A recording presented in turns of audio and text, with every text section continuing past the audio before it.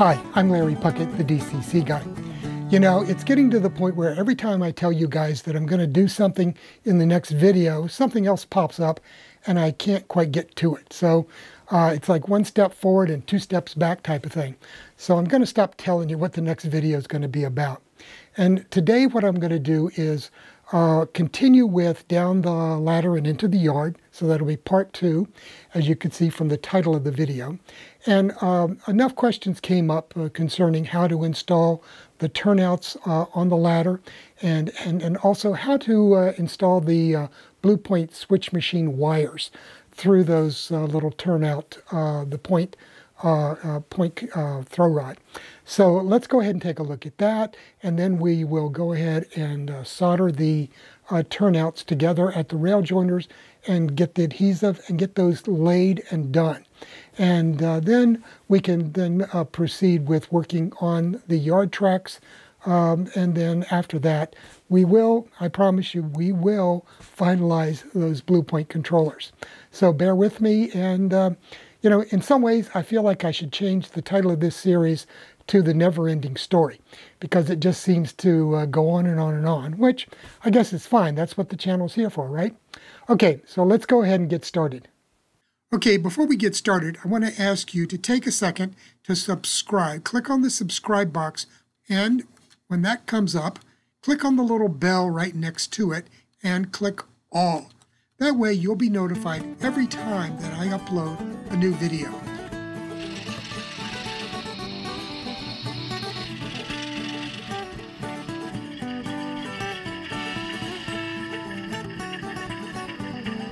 So the first thing that I want to take a look at is the installing the Blue Point controller throw wire into the opening here in the throw rod here between the 2 points.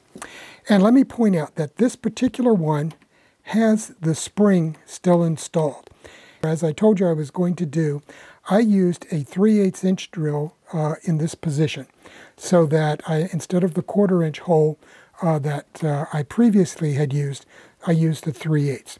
And that gave me a little bit wider throw. And fortunately, after doing that, as I'll show you in a minute, this switch machine can now throw these points even though the little spring wire is still in place.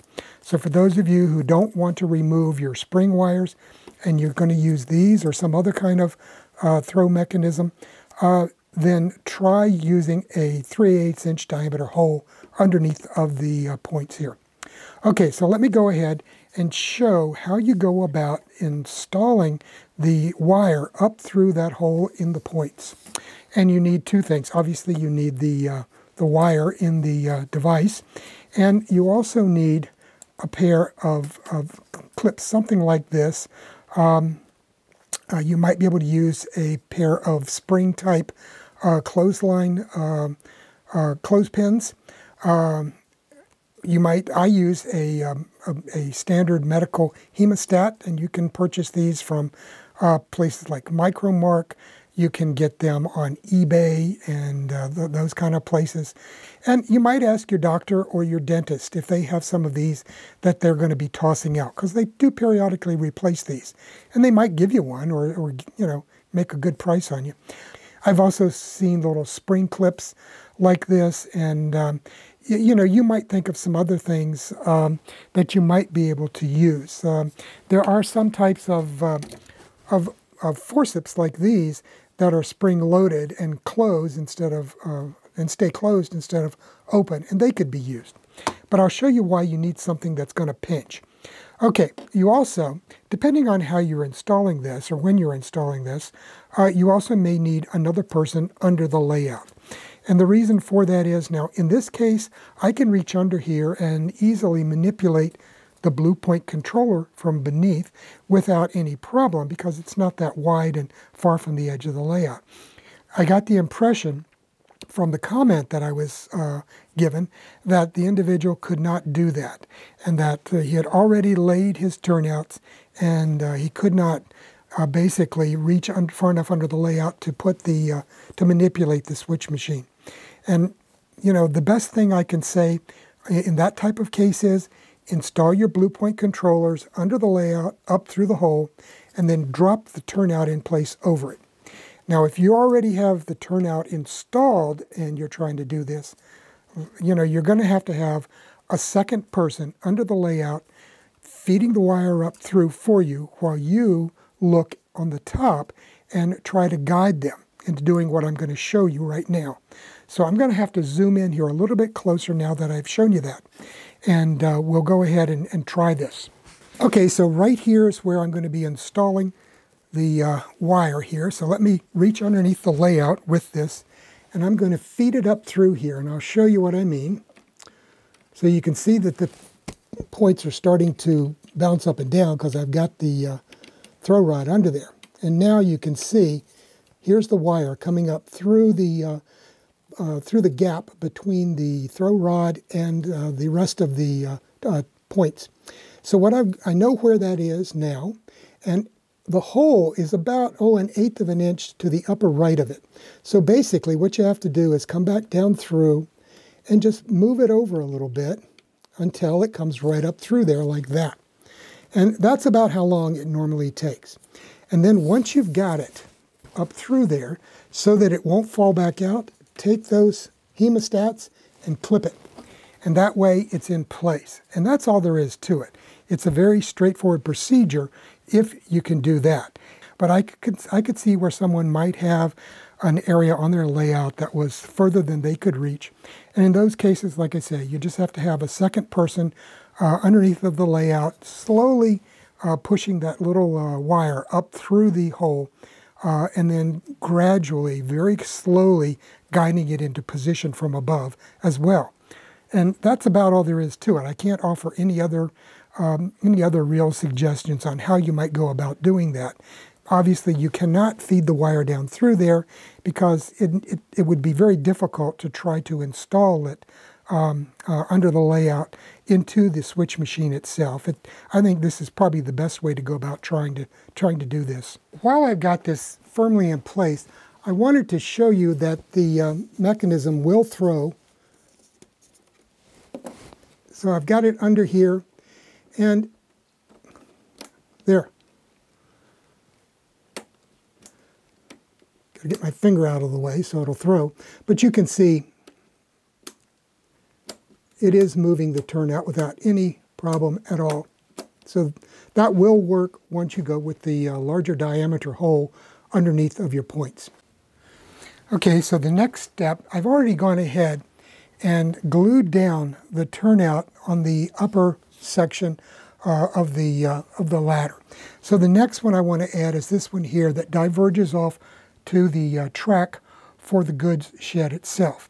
So the first thing we have to do, I want to point out to you, I've installed a set of rail joiners right here. And one thing about these turnouts is on the ends of the turnout, there are no spikes or other devices cast in here on the ends. So you can just slide these rail joiners, or fish plates as they are referred to in the UK, right in underneath there. That's not true for FlexTrack, okay? And I'll show you how to go about making allowances for that in a minute. So what I'm going to do first is I need to apply my adhesive here so we can go ahead and get the turnout in place before we can go about beginning to finalize the installation.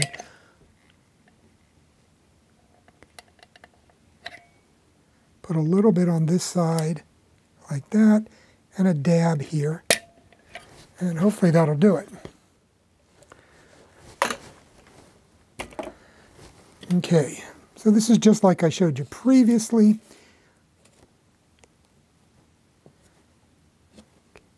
Now, one thing that I wanted to point out about the yard ladder, and it's critical to begin at the top and work your way down, because any changes you make along the way will alter the dynamics of how you set up the tracks in the yard, okay? If you move it a hair to the left or the right as you go down, it's not going to match up the way you set it up. So you have to go ahead and be careful about that. You can't start at the bottom and work up because things might not fit together when you get there. So always begin at the top, begin at the main line, turnout, and work your way down. Okay.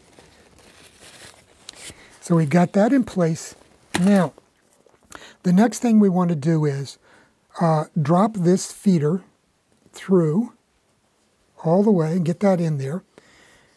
Okay. And then, right up here at this end, go ahead, and what I'm going to do is feed these, the ends of the rails here from the turnout into the rail joiners or fish plates, and then slide them up. And at the same time, I'm going to drop everything into final position. And you can see I've got my piece of flex track here. Let me make sure. Yes. This is the ends of the flex track going out to the good shed. So I want to make sure those mate perfectly, and that we're going to go on down the yard. Okay, get all that in there. And then got my handy dandy roller so I can get a good contact here.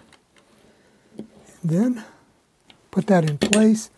And then I have my T-pins to hold everything where I want it to be.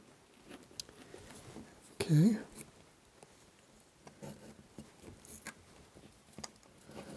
So now that'll hold everything in position until the adhesive sets up.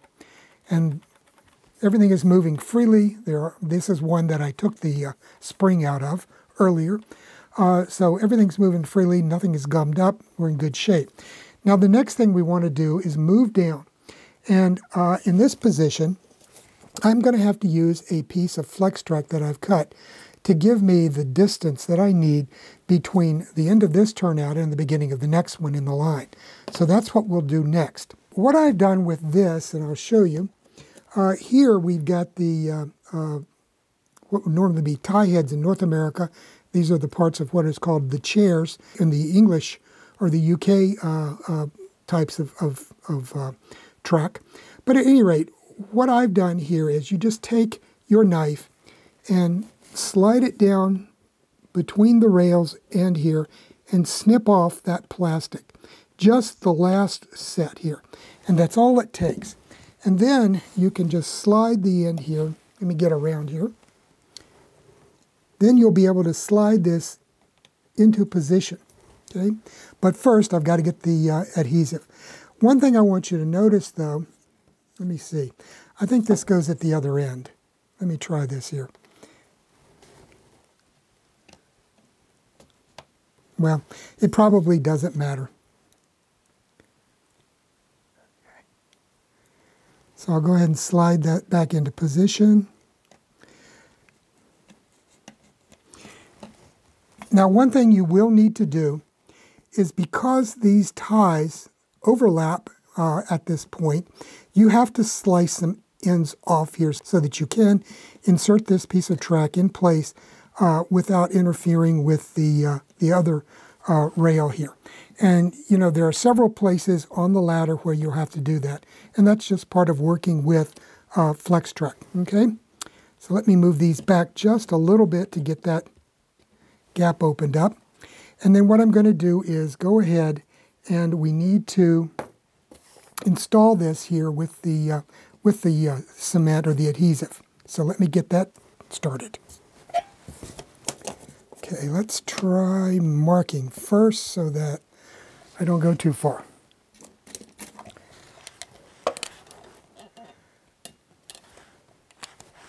Okay, we're only going to go that far, so it's not a long section to have to do.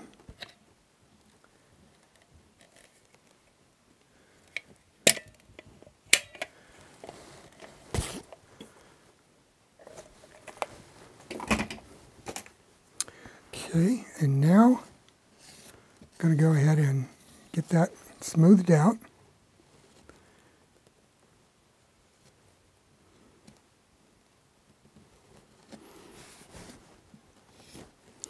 Okay, that's enough, and I'll keep that. I can probably use it in a second. Okay, so let me slide this into place. There we go. It was riding on top of it instead of in it. Okay, there it is. Now, got that one done. What I want to do first now is go ahead and do the next section. Okay, so this is the final turnout on the ladder. It's the one that leads off to the cattle pen and down to the goods shed, below the goods shed on this end. So what I'm going to do is go ahead and apply my liquid nails, and we'll get that set up and get everything joined here.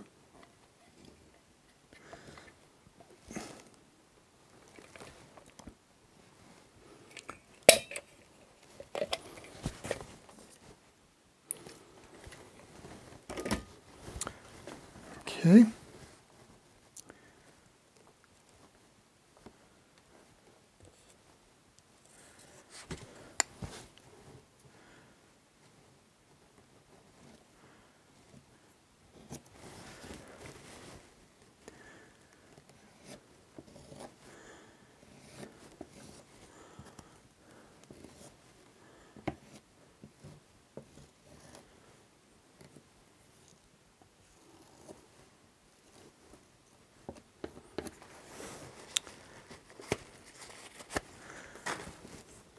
Okay, so that's got that in place. So let me go ahead and we'll drop this final turnout into place. Okay, right here, start. Okay. And bring that down to the rail joiners, drop those into place, and there we have it. Okay, so we got got everything set up right down to where it's going to connect to the piece of track at the end here. And let me roll everybody into place here.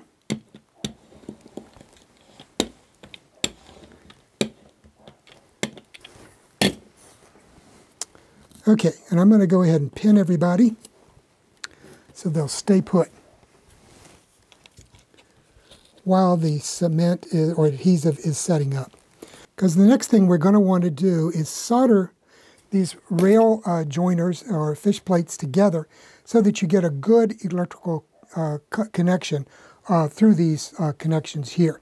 But I can't do that. I'm going to let it dry first. I don't want to go messing with these until such time as the adhesive is set up. Okay, so I've given it time to set up, and so now let's go ahead. One thing I wanted to show that I haven't done yet is how to go about soldering these rail joiners here, or fish plates, so that you get a good electrical connection, because, you know, this kind of connection is very unreliable. I've had sections that I've been testing track where, you know, they're joined by a couple of rail joiners, and the locomotives won't run at all. You have to have a good electrical connection between these pieces of rail for everything to work right. And a solder connection is the way to go about doing that. So let me go ahead and show you how I go about doing those type of connections.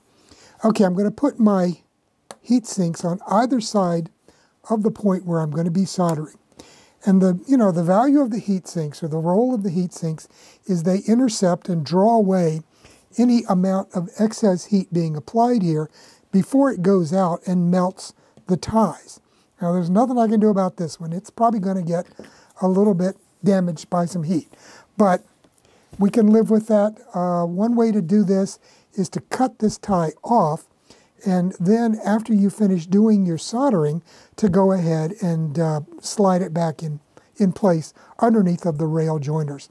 But I want to see if I can get this to go without having to do that.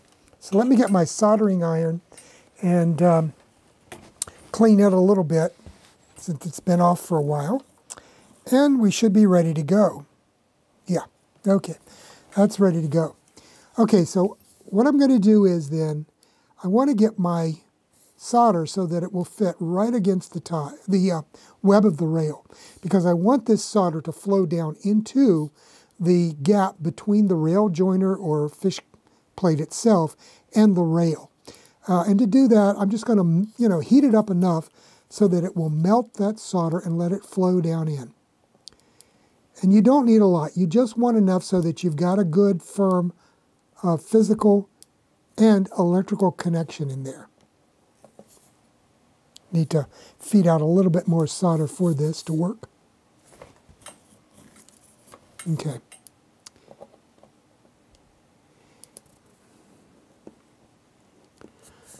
Okay, so that's in there. Okay, so that's all there is to it. There's minimal damage to the ties. I don't see any real, yeah, I can still see the details on the top of the ties. So I think we had a good one there. Okay, now on these, you always want to do the outside of the rails. You do not want to do the inside here, because that solder will interfere with locomotives and wagons or cars or whatever, any type of rolling stock rolling through there. So let me get this set up again. You're not going to be able to see what I'm doing that well, but I'm going to get a bit of solder started down in here, and then just run my tip of my soldering iron back and forth. Now, did you see how some of the solder actually came through underneath and made that electrical connection there? So that's a great example of how you can get a very good electrical connection by applying just enough solder for it to seep into the gaps between the rail joiners and the rails themselves. Okay, let me move it down here and we'll do another one down by the turnout. Okay, so I've moved down to this turnout rail joiner here, and I'm going to install my heat sinks and pull out some solder here so we can do this.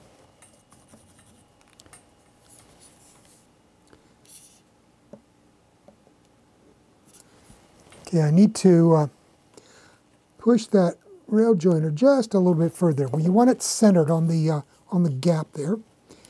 And then I'm just going to get it heated up. And once you melt some solder, that will increase the flow of heat to the rails. Okay. Okay, and I'm just going to flow it in here like that. It suddenly got to the point where the rail joiner and the rails heated up enough so that that solder just flowed right down in there and filled the gap without any problem. So let me do the other side real quick.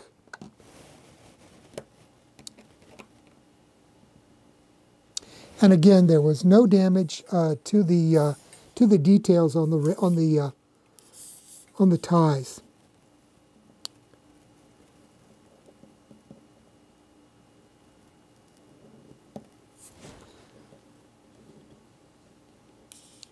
Okay, did you see that when that solder flowed through?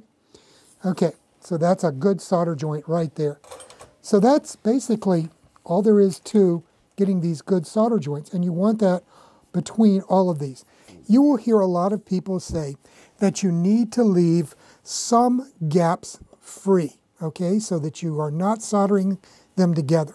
And that is true in a lot of scenarios, particularly if you have a layout in a garage or an unheated attic or loft, or any place where you're going to have considerable excursions in temperature and humidity. Then you need to solder, you need to leave some gaps free and floating so that they can expand and contract as need be. On this particular module though, because it's only 4 feet long, and I have gaps at the points where the two modules come together and at the end, I'm not too concerned about it. So I'm going to be soldering all of my connections together. But one prime location would be at this point where you go from the turnout itself out onto the flex track leading into this long 3-foot roughly piece of track that goes to the goods shed. That would be a good place to leave this solder free here, okay? You can put rail joiners on here, but do not solder it together. And that will allow this joint here, or this pieces of rail, to actually move if they need to, due to heating or cooling and expansion and contraction of the metal. Now, another concern also is in unair conditioned or unheated areas where the humidity can vary quite a lot. You can get expansion and contraction of the layout itself. So at certain times of the year when it's drier, then you could expect the wood in your layout to shrink a bit, and then when it's much more moist, it could it could take up some of that moisture and expand again. So you can have both moisture effects as well as heating and cooling effects. Now, my layout here and in this layout room where I'm building this, it's maintained at about 60 degrees Fahrenheit year-round. In addition, I keep a dehumidifier going most of the year. Outside of the heating season, I keep it going 24/7, and I keep it set at 50% relative humidity.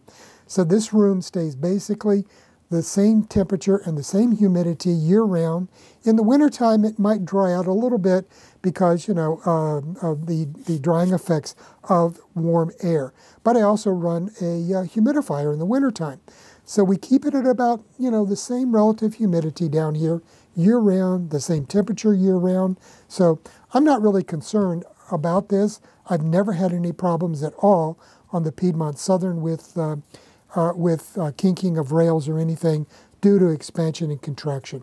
So, it's something that you have to be aware of in your model railroad, wherever you've got it set up. If you've got it, in a temperature-controlled room in your basement, you probably won't have any problems. If you got it in a loft or, like I said, in a garage, then be aware of that and allow some areas to float free, to not be soldered together, so that you will, so they will be able to move as temperatures and humidity change. Now, another thing that affects, however, is you will need to have droppers or feeders connected to both of these free-floating rails to provide power. Even if you have fish plates or rail joiners connecting these rails to the turnout, it's highly unlikely that you're going to have a reliable electrical connection at that point. Well, that's a wrap for today. I hope that answers all the questions concerning laying these turnouts on a ramp like I showed you how to build, and how to build a ladder and the sequence for that, and also some of the details on how to install those Blue Point controller wires into the throw rods at the points on these turnouts. So, have a great week, and we'll see you here on Friday with another video from the DCC guy. Bye now.